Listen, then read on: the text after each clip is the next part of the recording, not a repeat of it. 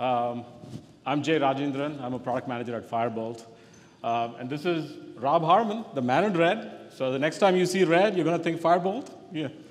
But anyway, so the subject of the talk is basically data apps, right? And if you ask about data apps, what you're going to get is a whole bunch of different answers. What we wanted to do was level set what data apps are, and that's the part that I'm going to be talking about. So I'm the abstract guy, and Rob's the practitioner. So Rob's going to follow after me, and he's going to get into how you can position yourselves, getting into a data app world. That's the subject of the talk itself, right?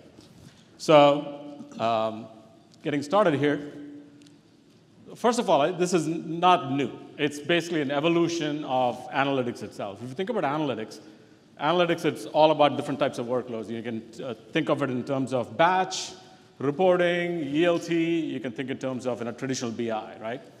I think traditional BI is basically the last mile of analytics, if you think about it. But what's next? What's next is basically where we're going with customer-facing analytics. So the last mile just got longer. Now it's a little bit more demanding. That's what we're looking at in terms of data apps, right? So it's customer-facing analytics, how you deliver it, and that's what data apps is all about. And that's what we're going to talk about here. So what is important here is that, going back. So simply put, just data apps, if you think about it, it's an app that's powered by a data warehouse on the back end. Why a data warehouse? Because data warehouses are great from an enriched data standpoint. They are great in terms of a single source of truth, and that's what you build on. Okay? The question is, how do we deliver it? Okay? I have to go through large amounts of data to get exactly what your customer is looking for. That's really, really hard to do in a data warehouse. And doing it in a very, very fast, responsive manner is absolutely hard. So there are a few attributes you need to think about in terms of a data app when you get into it. First of all, if I'm going to deliver a data app, I need to make it a very packaged experience.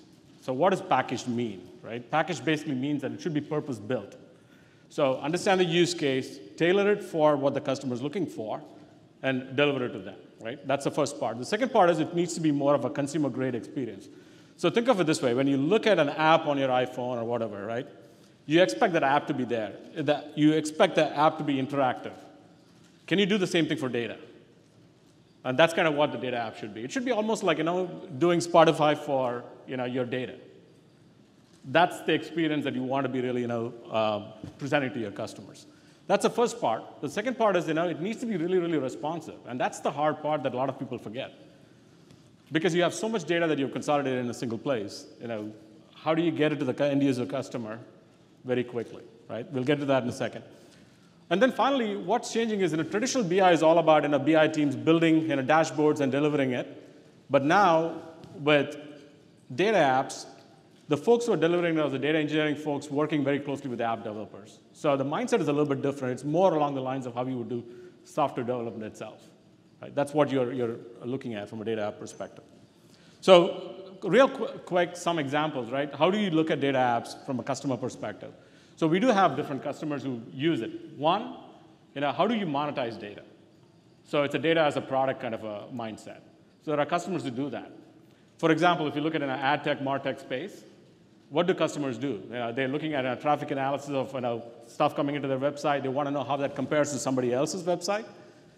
When they sell that data out, when they sell that option of comparing yourself against somebody else, now that's the data as a product. So there you go. You have data as a product, and that's a data app as well. The challenge there is how do you sift through all that data, right? So that's one aspect. The second thing could be something as simple as how do you augment an existing business model? So I could be a payment processor, right? So I'm doing payment integration for a whole bunch of merchants. I need to match the payment instrument with the payment processor, and I provide the workflow for them to do that. But where is the data app in that? The core business model is payment processing, right? The data app comes in when you provide observability into that entire process itself. So that's something that we see as well with our customers. So a payment integration provider who actually provides observability as a data app, that becomes another way to do it. The third thing I can think of is, if you're a gaming company, one of the things that you might want to do is you want to know where the inflection points are from an infrastructure standpoint. What's going to break, where things are. Is there an anomaly detection that I need to do in terms of infrastructure itself? That is a data app that I could use internally, right? I don't want a router breaking at the edge, causing an outage for a whole bunch of players, right? So essentially, being able to surface those insights out is actually pretty important on that front. So those are some examples of data apps, but the common thing across all these things is that response time is important, right? So if you think about what the Google study says, 53% of mobile websites are abandoned if the response time lasts more than 3 seconds. Just think about that. Doesn't mean that you have 3 seconds to respond to a query. It means from an end user perspective, it's 3 seconds, which means you basically have, from an SLA or a benchmark standpoint, you have less than a second to go get the data, do all the things you have to do, enrich the data, and provide insights back to the customer. That is where the difficulty is, right? So take it another step, right? For us as the data engineers, the problem is it's the response time, but data is continuing to grow, right? It's not gigabytes anymore, it's terabytes, it's tens of terabytes, hundreds of terabytes. Can you provide that consistent enough sub-second response time even as your data is growing? That is another challenge there. And finally, when you look at performance, it's sub-second performance. Another thing that you really need to measure from a data app perspective is queries per second or concurrency, right? This is something that we don't really think about. Because when you open the doors to end users in terms of usage on data, now you're doing a lot more than what you actually planned for. What if the number of users grows to 10x, 20x, 100x? What happens to your infrastructure? I'll tell you what happens in the current data warehouses of the world. You rely on auto scaling because your cluster can only do like 8 concurrent queries at a time. You think, so you can throw more infrastructure at it, you can spend more money at it, but where does that stop? So we really need to think about it in terms of how fast can I process data, how many users can I support, how does it scale from a data perspective? So these are some important things. So what do we do? Typically, as data app builders, we make compromises, right? And then we actually drag our customers along in terms of when we deliver this, they have to work with our compromise that we've made. For example, we may just aggregate data. You can aggregate data into summary tables, common way of doing it, very, very common. But the problem is now you're adding additional workload in terms of more pipelines, a completely separate set of data that probably won't be fresh in the long run. So you're doing all those things as a separate thing as well, right? So these are compromises we do. Maybe you don't analyze 1 year's worth of data that you present to a customer. Maybe you do 2 weeks. Why does a customer have to live with that kind of a constraint? What if you can do 1 year worth of data and be able to give them fast dashboards as well? So these are some of the things that we actually run into from a data app perspective. So the point I'm trying to make here is that if you're building a data app experience for your customer, really be focused on what you're delivering from a use case standpoint. Build the foundations. The foundations start with the data warehouse, in my opinion. It's got to be able to handle that workload in terms of concurrency, in terms of being able to be very efficient in what you process. Guess what? We don't have unlimited budgets, right? So with that, what I want to do is I want to transition over to Rob, and Rob's going to walk you through techniques that you can use to optimize for your data app. Okay, thank you. So I'm going to go through some material here that may be a little vague, but it fits within the Firebolt world. I'll try and make this as simple and easy to understand as I can. So all of these optimization techniques are Firebolt specific. I have no idea if other products can do something similar, but this is how we handle high concurrency, large data loads against data apps in this platform. The first step is design, data warehouse design. In Firebolt, because we do have extreme performance, we don't rely on things like denormalization necessarily. We can do joins in real time. We can aggregate data in real time. So summary tables are not terribly often used in Firebolt. All of this is based on our unique indexing strategy. We can find data really, really, really fast. And when dealing with data apps, one of the issues that we run into is, well, we're going to want to add new features to this data app. I found that in denormalized structures, it gets very difficult to add new attributes or new entities because now you have to update all the aggregate relations you already have. If we can keep things fairly normalized and simple, we can always add a new attribute to, say, a customer field or customer table. That's the only place we have to add it because that's where it is. I generally suggest relying fairly heavily on relational modeling, even in your data warehouse on Firebolt, purely because we have that performance. That said, we are going to need a fairly advanced platform to pull this off. The first thing that we do in Firebolt is pruning data through clustered index, well, primary indexes. I wouldn't necessarily use the term clustered here, but close enough. Firebolt has an advanced indexing platform.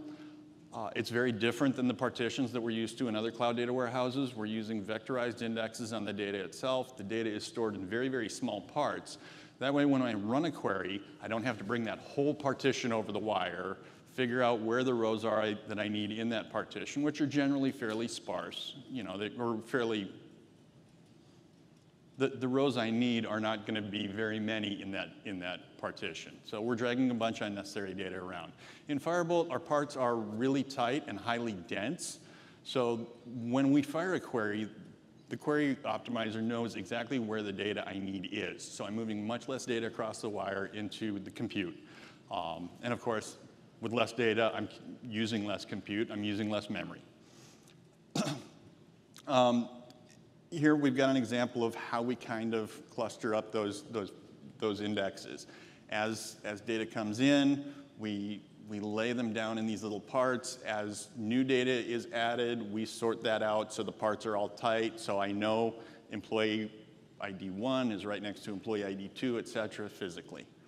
Now, when we deal with partitions on other platforms, those rows could be in very strange places, so retrieving them is hard. In Firebolt, this is really it to the syntax for indexing. You create a table, it's a standard ANSI create table statement. We just have an extra keyword at the end that says primary index and the fields you want to index. Obviously, we're going to want to index by things that are commonly used in predicates, oftentimes in joins as well, because a join is a predicate. Much of this is not new. All of this, the same basic strategies we used on relational databases like SQL Server, MySQL, et cetera, work beautifully here.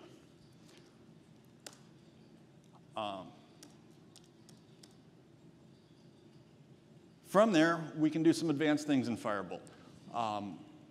One of the problems we always run into in the cloud data world is large joins, fact-to-fact joins. I've got a billion rows here and a billion rows there. Trying to put them together is hard. One of the things we can do with Firebolt to kind of sidestep this a little bit, we have a very strong array capability in Firebolt, and we can then effectively pre-join. And what I mean by that is taking attributes from different rows in the same table, maintaining an index behind the scenes that has an array of those values I'm looking for that key. For instance, if I'm doing clickstream analysis, I can have the keys of my clickstream and then the event type. So if it's a click, if it's an impression, if it's a conversion, et cetera, all in that array. And then when I go to look for click fraud, I can just look for any row where in that array I have a conversion, but no ads shown. There I know I have got click fraud all in one place without joining the table to itself. So as an example, we've got these two tables. Here is an aggregate using a full table-to-table join. We've all seen these. We can do the exact same thing in Firebolt by using an aggregate. Here we are with my array function using index of to pull those arrays out. The query achieves the exact same thing without that massive join. And then I kind of touched on it, aggregating indexes, but this is one of the really great features of Firebolt. Aggregating indexes are kind of a half-breed between a functional index and a materialized view. We can define these things fairly straightforward. The DDL is right in front of you. Select, key field, key field, key field, aggregate, aggregate. And what will happen is as I'm bringing that raw data in, could be millions, billions of rows an hour, we don't mind, that aggregating index is maintained automatically. Now, it's highly efficient. It's only going to touch the nodes in that aggregating index that it needs to when a row comes in. So if I've got two rows that came in from 5 o'clock yesterday, it's not going to reprocess all of the 5 o'clock yesterday data. It's only going to touch those nodes that fit those rows. So cost on ingestion is very, very low. But as you can imagine, if I can create an indexing scheme based on an aggregate, the number of nodes in that index are going to be drastically smaller than the number of nodes in the raw table. The other thing this does for me is it takes some manpower out. We no longer have to build summary tables because that's just handled by the aggregating index. There's no need for it. This removes that dev time necessary for building those aggregates. The last thing that I think is important here is it removes the possibility of update anomalies. We've all seen this. You update a base table, you've got an aggregate table sitting on top of it. That aggregating table, for whatever reason, doesn't get updated quite the same. Since we're dealing with aggregate indexes and everything is built into the system, all those anomalies go away, all those bugs go away.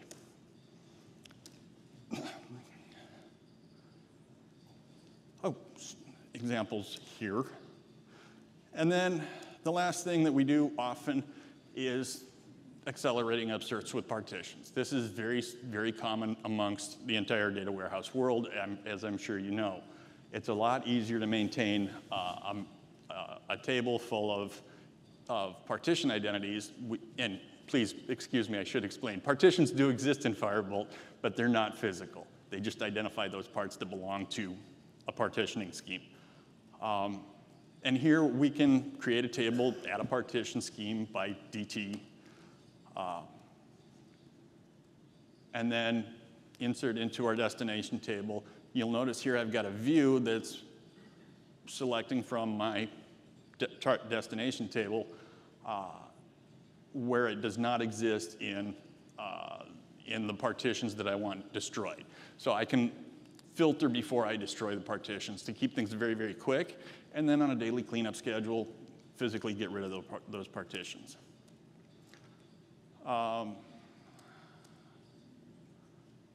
And then the last thing that we do get into in Firebolt, we have very strong support for JSON data.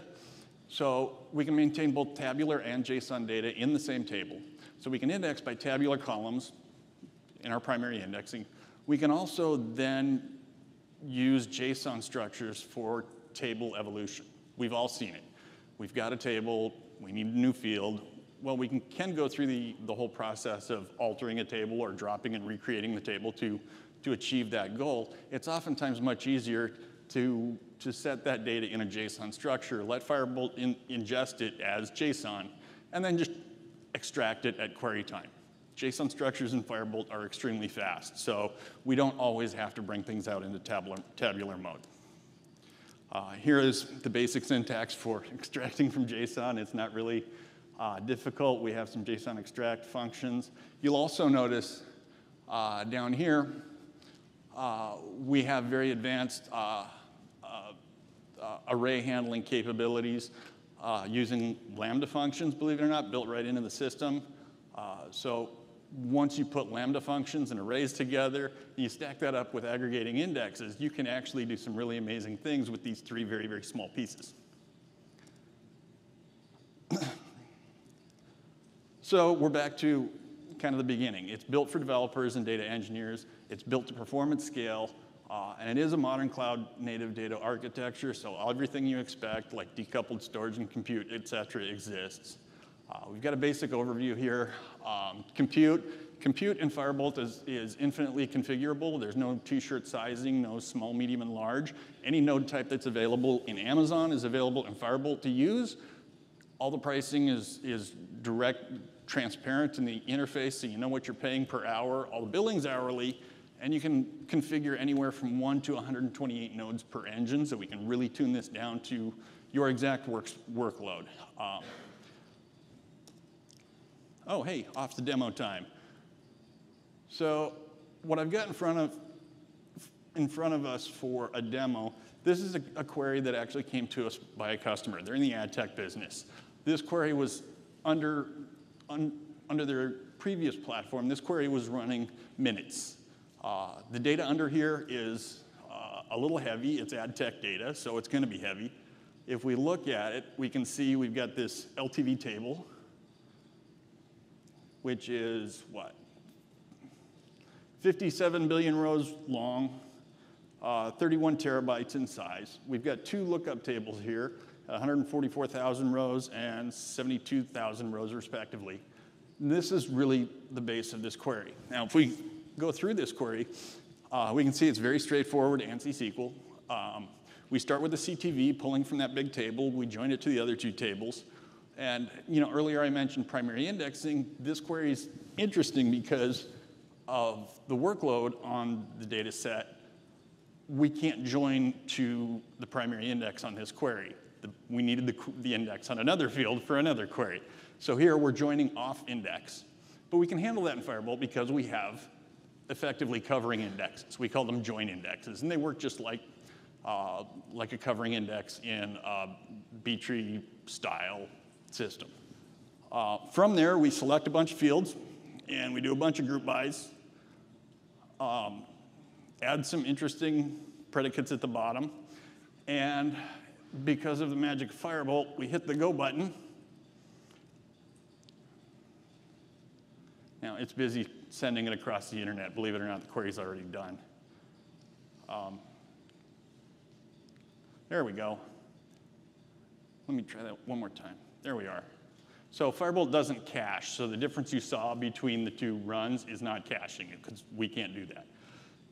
But you can see the query comes back in 0.37 seconds. So we went from minutes to 0.37 seconds on this by using these indexing schemes, these aggregating schemes, and really leveraging what a cloud data warehouse, I believe, should be able to do. Now, the 0.37 seconds might look impressive. I believe the more impressive number is this number here, 3.2 gig. So out of that 30 some odd terabytes of data, I only needed to touch 3.2 gig to get to the answer I needed there. This is really what can drive the idea of data apps. The one other thing I would kind of touch on here is Firebolt is built to be built to have almost unlimited concurrency. We don't have mail slots. We don't have those limitations. And as you bring your query response time down, concurrency gets even easier. If I have, say, a 10 user or a 10 concurrent query limit, and my queries are running at 1 second, obviously I can only run 10 queries per second. If I can bring that down to 10 milliseconds, obviously I can go 10 times fast or 100 times faster. You get the idea. That's part of what makes Firebolt cool. The last thing I wanted to show you is just basic administration of the product. Firebolt, cloud data warehouse, data and compute are not connected, so our largest container is the database itself. It contains data. And you can see in this case, it's only 1.81 terabytes. That's because we did leverage that compression I mentioned earlier on that 30 terabyte table or set of tables to bring it down. We don't charge for storage. Amazon does, so we just pass it through a 1.8 tera, that's going to be $23 a month per tera, so $38 for a database this size. And then from there, we add compute. And you can, as I mentioned, you can add whatever compute you'd need. In this case, I've got an ingestion engine and then a number of analytics engines. The ingestion engine is used for bringing data in. In this case, it's an hourly ingestion cycle, so I went a little big on the ingestion engine. So $20 an hour for ingestion. It was bigger than what the customer needed, but since I go with a big engine, the ingestion just happens that much faster at the beginning of the hour. Since we're in the cloud and compute, time is relative to money, so if I can do it in 30 minutes on a $10 engine or 15 minutes on a $20 engine, may as well do the larger engine. And then I can separate analytics engines based on their workload. Now, just because we're talking about data apps here doesn't mean that's all this data warehouse does. We're going to have an internal an analytics team that's also working on the same data because we put all our data in a data warehouse for that purpose, one version of the truth. We may have numerous internal teams working on this. Now, if I have customer-facing applications as well as internal applications, I don't want anything to upset that customer-facing system. So I can put them on their own engine to defend them against our internal users who may be writing inefficient queries. So we can break these down pretty easily that way. Now, each of these engines are, as I mentioned, highly configurable. We can pick any node type that S3 has. From there, you can see scaling is as easy as sliding the bar from 1 to 128. All of the All the pricing you can see here is completely transparent, so an engine configured that way is going to cost me $10 an hour. All of our billing is by minute, so if I keep an engine up for 15 minutes, it costs me a quarter of what you see here. And that's really my presentation for today. Thank you for your time.